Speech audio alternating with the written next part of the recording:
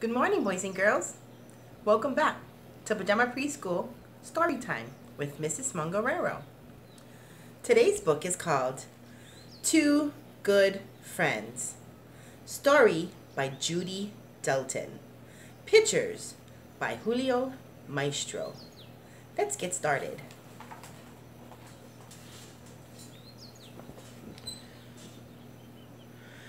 Two Good Friends.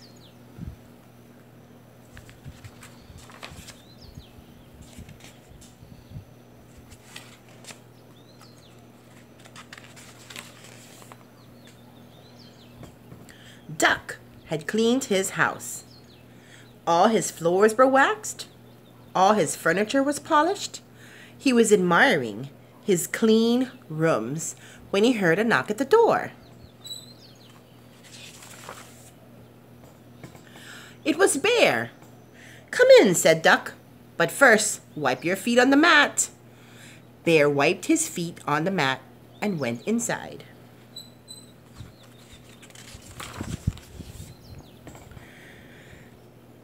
"Make yourself at home," said Duck. "Thank you, I will," said Bear, and he sat down in a shiny rocking chair. Then he put his feet on Duck's table.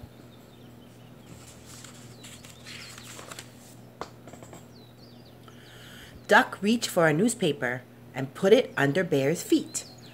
"What do you have to eat?" asked Bear. "Nothing," said Duck. "Nothing?" asked Bear. "Today I cleaned my house," explained Duck. "I did not bake."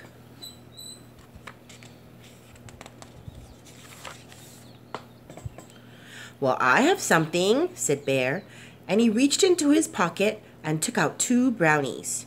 "Bear," said Duck, "you are spilling crumbs on my floor." And he reached for another newspaper and put it under Bear's chair.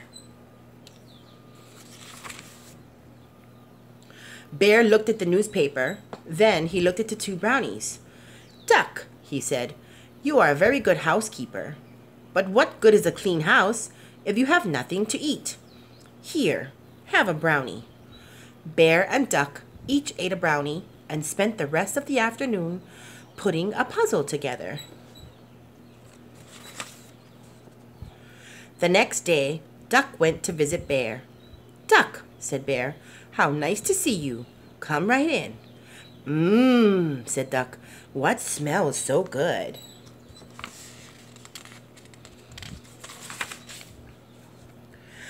"I've been baking," said Bear, and he pointed to 2 honey cakes and 2 nut pies sitting on the table. "Brush the flour off a chair and sit down."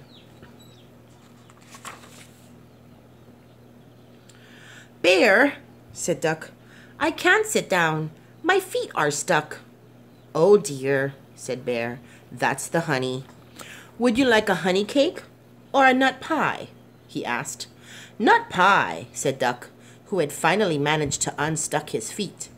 "I've had enough honey for one day."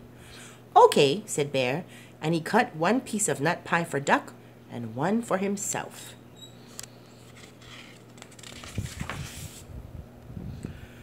"May I have a plate?" asked Duck. "The plates are dirty," said Bear. "Well, then may I have a fork?" asked Duck. "The forks are dirty too," said Bear. He looked ashamed. "Bear," said Duck, "how do you expect me to eat?" "I'm sorry," said Bear, "but today I baked. I didn't clean the house or wash the dishes. Maybe you can use your wings. The pie will still taste good." Duck and Bear each ate a piece of pie. When Duck finished, he licked the tips of his wings. "I must say, Bear, you are a terrible housekeeper, but your nut pie is the best I've ever tasted." Bear smiled. "Have another piece," he said. "Gladly," said Duck, and they each ate another piece. The next day, Bear went to Duck's house with a surprise.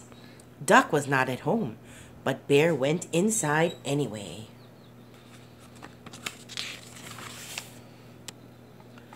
He put 6 raspberry muffins on the table and wrote a note. "From Bear," it said.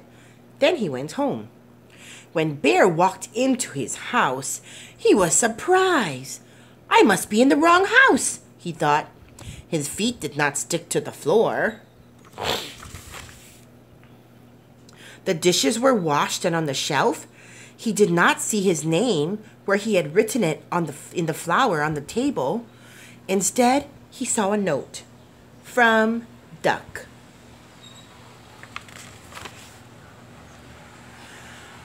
I must thank Duck, thought Bear.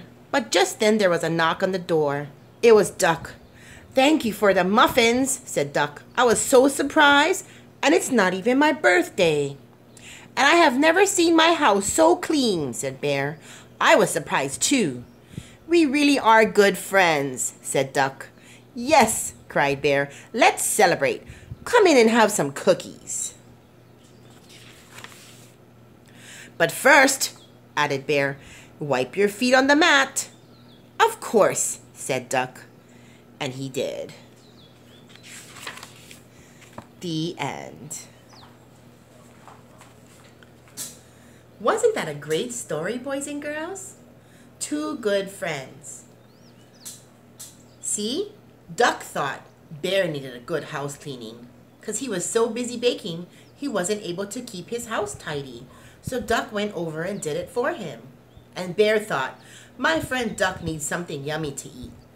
Yeah? And they shared. I love this book. Two good friends. Thank you for joining me today. Until next time, bye-bye.